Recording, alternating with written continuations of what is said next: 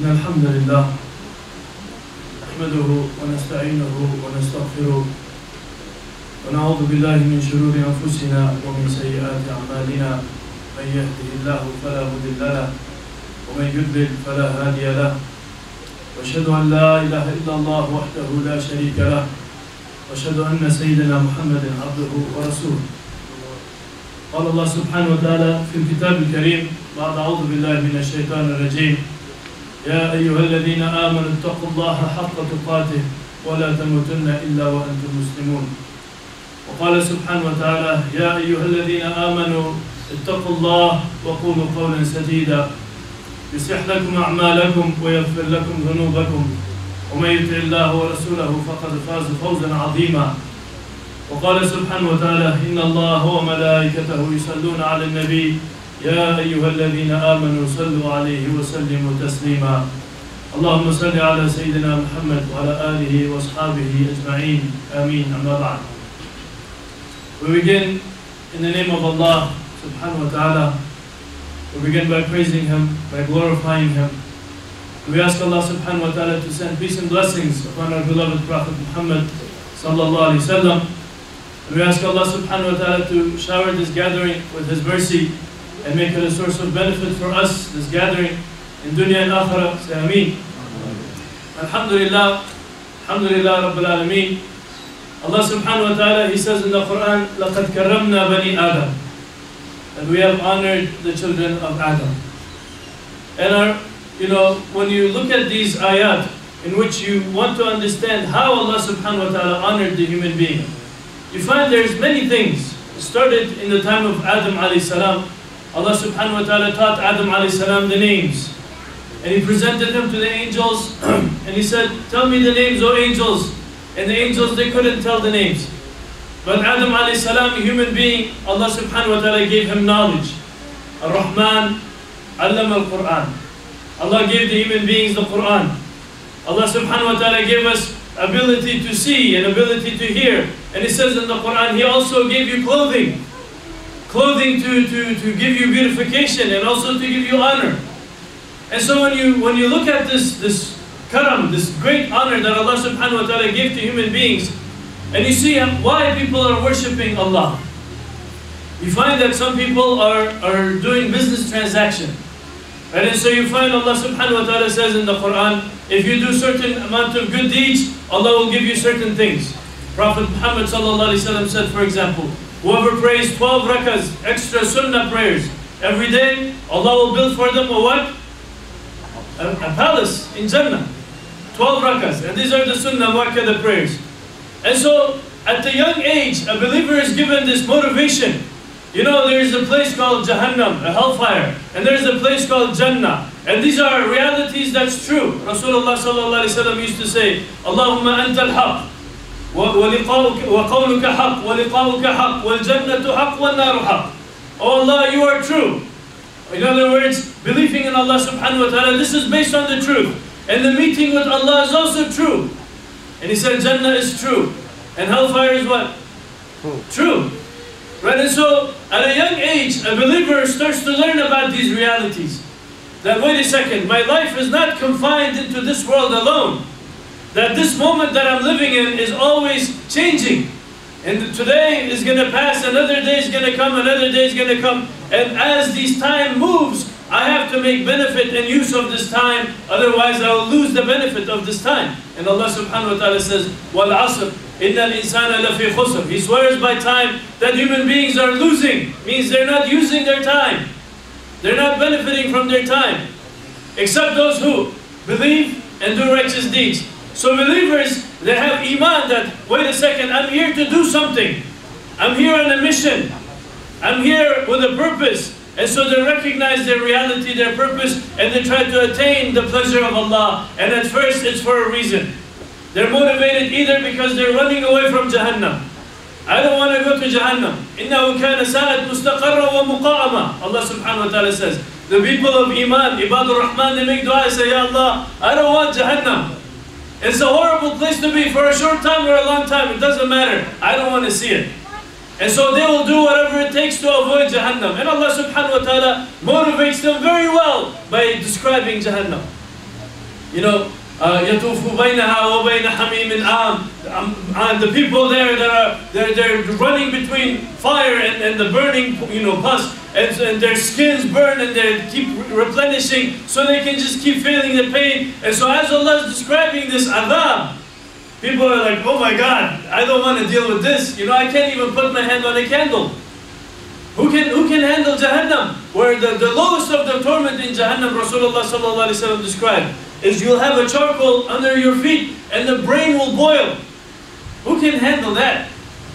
Anybody want that kind of reality, that kind of experience? No, we don't want that. So some people, they're scared from this and they say, Allah, I don't want to experience this. So what do I have to do? Okay, don't lie.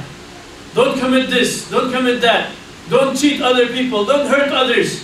If you cannot benefit, then don't avoid harming others. And Rasulullah sallallahu alaihi wasallam, one of the principles in our deen is to prevent harm is actually more valuable than to bring benefit. To prevent harm is more valuable than to bring benefit. Give you a modern day example. Somebody wants to be healthy, right? So they start taking vitamins. Vitamins bring what? Benefit. So they want to take vitamins, but before they take vitamins, they have to stop eating all the junk food. If you keep on eating junk food and living unhealthy lifestyle that's bringing harm, the benefit's not going to do much. So you have to prevent harm before you do what? Bring benefit. And this is the lowest stage. And then our ulama, they mentioned that when a person is motivated by this, they're driven by fear. And this fear is also part of recognition of the maqam of Allah subhanahu wa ta'ala. It is there by the mercy of Allah. Why Allah subhanahu wa ta'ala talk about hellfire? Some people ask, if He's the most merciful, why did He create hellfire? He created it to make some people move towards Jannah. Because if He doesn't say that, some people will say, Allah ghafurur rahim, I'll do whatever I want. Right? So Allah subhanahu wa ta'ala in the surah Ar-Rahman, He describes Jahannam. And then what? Somebody gets scared. He says, وَمَنْ خَافَ مَقَامَ رَبِّهِ جَنَّتَانِ. Oh, if you got scared, you have 2 Jannahs. Don't worry, don't get scared. The purpose of the Quran is not to make you scared. إِلَّا تَذْكِرَةً لِمَنْ يَخْشَى. Its purpose is to bring consolation, to bring tranquility and peace to the ones who got scared. Because naturally in our world, you know, they said, the psychologists, they mentioned, human being, by nature, they're scared. Why are they scared? Because the future is unknown. You can't trust the people around you. You don't know what's going to happen tomorrow. You don't know where your risk is going to come from. You might think this terrible thing might happen. There might be an earthquake, a volcano or whatever, a tornado. So we always have these concerns and fears. So people are naturally scared. And if they don't care, then Allah subhanahu wa ta'ala says, well, if you don't see anything to worry about, there's the day of judgment, there is Jahannam, you should be scared. Right? If you're already scared, Allah says, don't be scared. This is for you to find tranquility, to find peace. Okay, you come to Allah subhanahu wa ta'ala, you turn and you start avoiding harm. Means you avoid hellfire. Why Allah subhanahu wa ta'ala made certain things haram? Because Allah subhanahu wa ta'ala wants to make Jahannam haram. Jahannam, Allah subhanahu wa ta'ala made it haram for the believers. Rasulullah sallallahu alaihi wasallam said, on the day of judgment, a believer will be crossing the sirat, and the Jahannam will call out to him and say, oh mu'min, move quickly because your nur is putting out my light. My fire. Your light is going to put out the fire of Jahannam. Allahu Akbar. And so, when you have iman, then you say, okay, Jahannam is true. Jannah is also true. فَمَنْ زُحْزِهَا عَنِ النَّارِ وَأُدْخِلَ الْجَنَّةِ فَقَدْ فَازَ. Allah subhanahu wa ta'ala then says, whoever is driven away from Jahannam and is brought into Jannah, they are successful. Right? And so they're brought into Jannah. Means what? Now Jannah has its own, you know, beauties and its own things. The Prophet ﷺ, he described, he said, Jannah has things no eye has ever seen, no ear has ever heard, no mind has ever imagined. Right? And the Prophet ﷺ, he described, in Jannah, every moment is better than the moment before. A husband and a wife, every time they turn around and look at each other, they're more handsome and more beautiful than before. And they can come to each other in different forms. The essence is the same. You can choose whatever form you want. Whatever is pleasing to you. And whatever you want is there for you. And you know, the Quran describes Jannah also. And you might wonder, why describe Jahannam and Jannah? And there's so many places repeated. Every page you turn to, there's a description of something about Jannah and Jahannam. Because this is something for you to reflect upon, to contemplate, to meditate upon. Umar radiallahu anhu, he said, if I saw Jannah in front of my eyes, and I saw Jahannam in front of my eyes, I would not change a single thing about my behavior. Means what?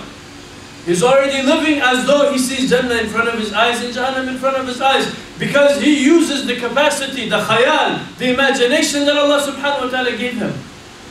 And that power is within every one of us. Right? When you can make Jannah real. And I'll tell you an experience I had. You know, I used to teach Saturday school. And one time we decided we're going to do a meditation and think about the Day of Judgment and Jannah and Hellfire and all these things. So I had, you know, the students close their eyes and I'm describing. You know, imagine now it's the Day of Judgment. And people are being gathered and now your angels are showing you to the gates of Jannah. And they're all like, they have their hands on the table, they're all, their mouth wide open, they're imagining what I'm describing. And it said the gate of Jannah is so wide, you can run from one frame to the other for 500 years, you will not reach the other frame. And then people are coming in droves and the angels are greeting them. You know, udkhuluha bisalamin aminin. Enter in peace, in a state of tranquility. And the angels are guiding you to your places. And then as I start describing, I stopped for a moment and I said, let their imagination take over.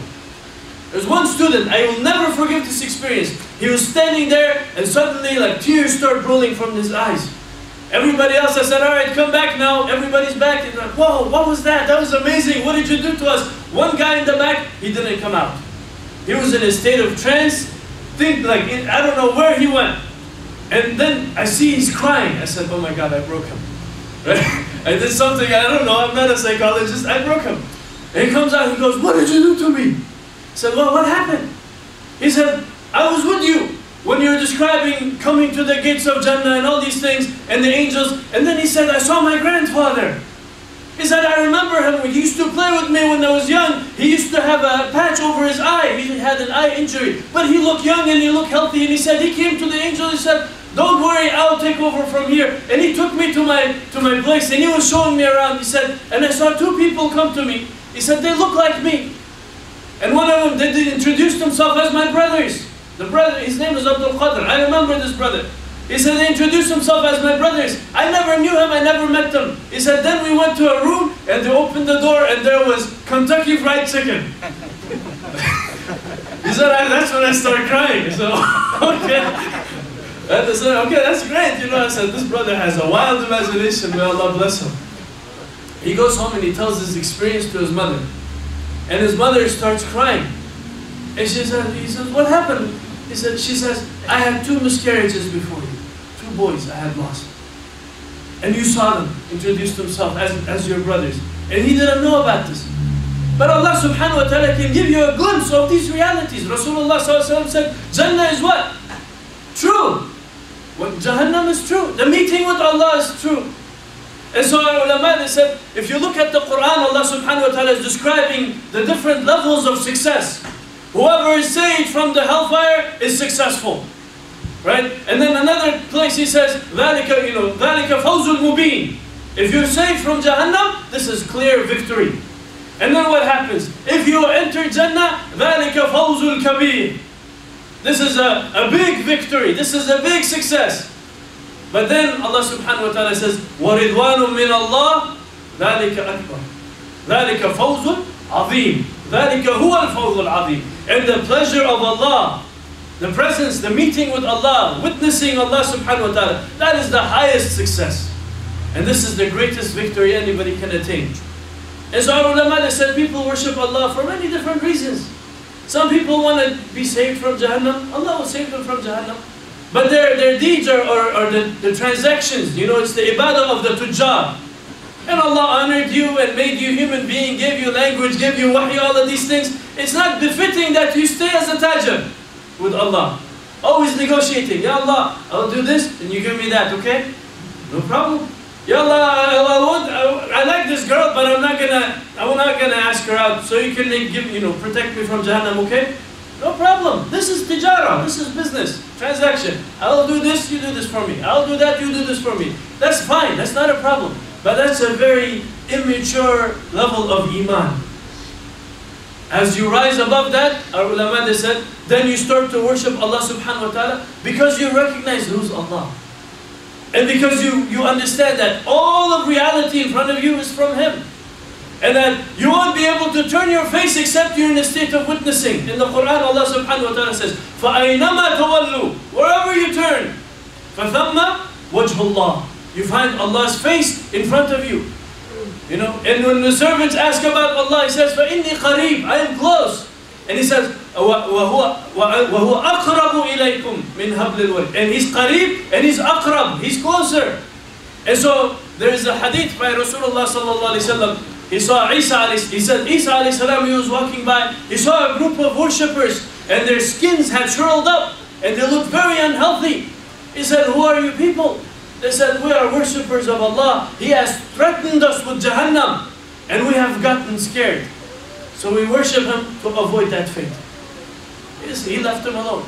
And he kept on moving. He saw another group of people worshipping Allah, and they looked more healthy, and they looked more cheerful. And he said, who are you people? He said, we are people who are worshippers of Allah. Allah enticed us with His Jannah. We want to meet Hurul Ain. We want to eat from the fruits of Jannah. We want to drink from its rivers. So we are worshipping Allah. And he left them alone. He said, you're doing great. And then he came across a third group of worshippers. He said, who are you people? They said, we are worshippers of Allah. Allah has made Himself known to us. And we have fallen in love with Him. We have fallen in love with Him. And so, Allah subhanahu wa ta'ala, for each one there is darajah. And Allah subhanahu wa ta'ala tells us in Surah Al-Insan, that there are people who will do righteous deeds. They'll feed the poor, they'll do everything they do. But their intention is not for this or that. Their intention is for Allah. إِنَّمَا نُطْعِمُكُمْ, for what? لِوَجْهِ اللَّهِ, for the face of Allah. Right? But whoever does things for the akhirah, سَعْيَكُمْ مَشْكُورًا, whatever effort you put, it's appreciated. If you work for the akhirah, it's appreciated. If you work for the dunya, He says, I'll give you some of the dunya. No problem. Whatever you want, I'll give you. And as believers, we believe one of the names of Allah subhanahu wa ta'ala is Al-Kareem. Al-Kareem means what? The one who is the exceedingly generous, the constantly generous one.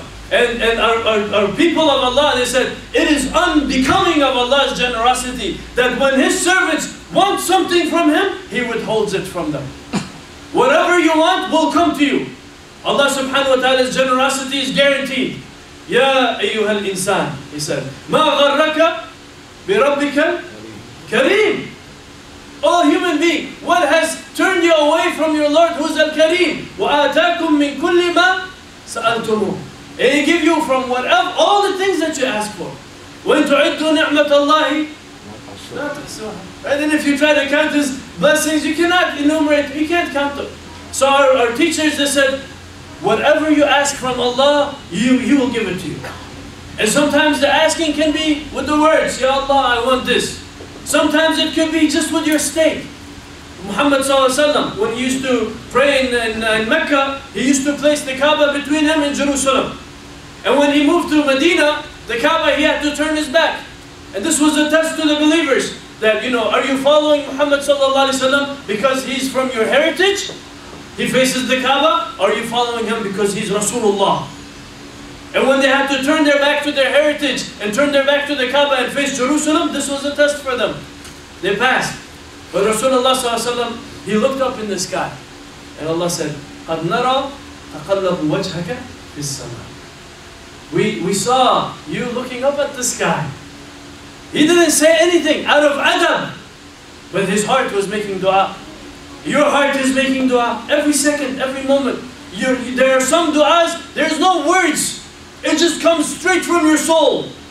And this is called dua al-hal. This is the dua of the state that a person is in. And Rasulullah just looked up and Allah said, we have changed the qibla to make you happy.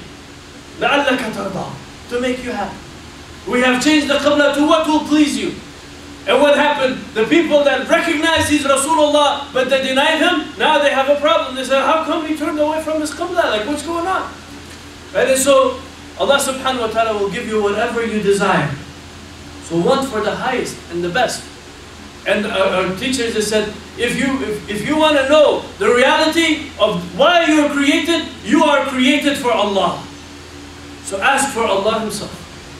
And you will get past Jannah, all of that. You will go to the highest levels. And Rasulullah SAW, when he was being elevated and he was being ascended, his eyes didn't waver. He only wanted Allah subhanahu wa ta'ala. And so he arrived. وَكَانَ قَابَ قَوْسَيْنِ أَوْ أَدْنَى, to the divine presence, so close, equal to 2 bows lengths, Allah subhanahu wa ta'ala says, or even closer. And so there is a secret discourse that happens. فَأَوْحَى إِلَىٰ عَبْدِهِ مَا أَوْحَى. He revealed to his servant whatever he revealed to him. That discourse is happening with every single heart. Allah subhanahu wa ta'ala is revealing things to every single heart. Not at the level of the prophets, but at your level. And if you want to aim higher, you can be elevated higher. And you want to aim higher, you can be elevated higher. And you can keep on doing, and Allah will keep on rewarding. And Rasulullah sallallahu alaihi wasallam said, as long as you don't get tired, Allah will not get tired of giving you rewards. And so we ask Allah subhanahu wa ta'ala for Allah Himself. أقول قولي هذا أستغفر الله لكم فاستغفروه إنه هو الغفور الرحيم.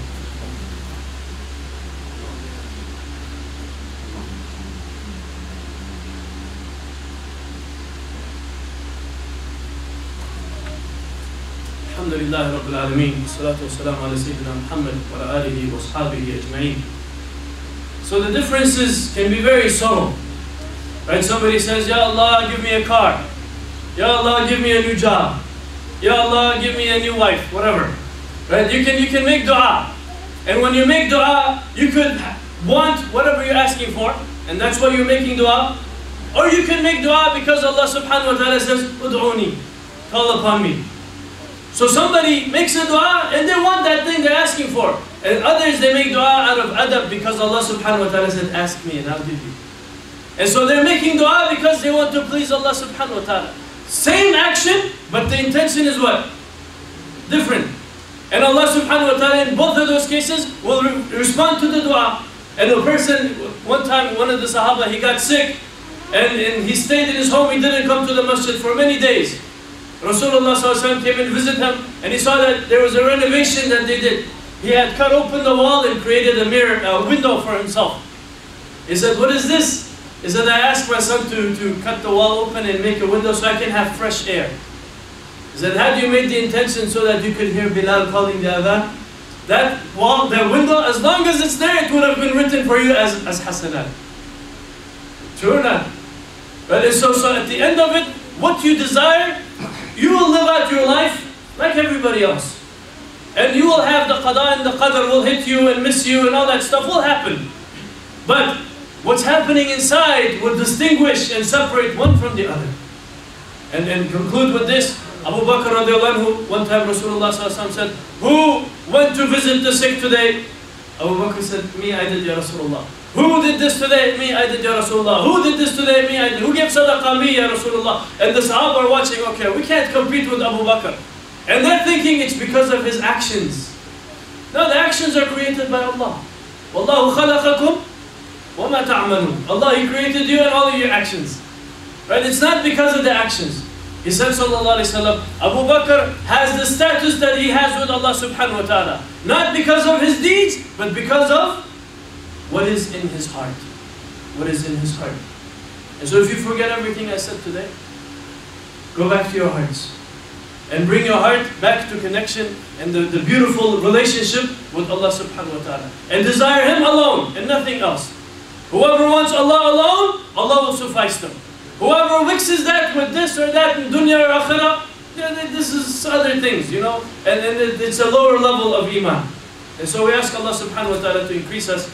We ask Allah subhanahu wa ta'ala to perfect for us our iman. We ask Allah subhanahu wa ta'ala to revive our hearts. And we ask Allah subhanahu wa ta'ala to grant us peace and happiness in dunya and akhirah, in our hearts, in our homes, in our families. We ask Allah subhanahu wa ta'ala to unite our hearts, keep the shayateen far away from us. We ask Allah subhanahu wa ta'ala to make us of those who love one another for His sake, who spend on one another for His sake, who are patient and forbearant with one another for His sake. And we ask Allah subhanahu wa ta'ala to resurrect us on the Day of Judgment upon pulpits of light, amongst those who are under the shade of His throne. And we ask Allah subhanahu wa ta'ala to enter all of us hand in hand into the highest levels of Jannah and grant us the rizq to gaze upon His face. And we ask Allah subhanahu wa ta'ala to protect all of us and all of our loved ones from Jahannam. Wa sallallahu ala Sayyidina Muhammad wa ala alihi wa sahbihi ajma'in. Wa akhir da'wana alhamdulillahi rabbil alameen.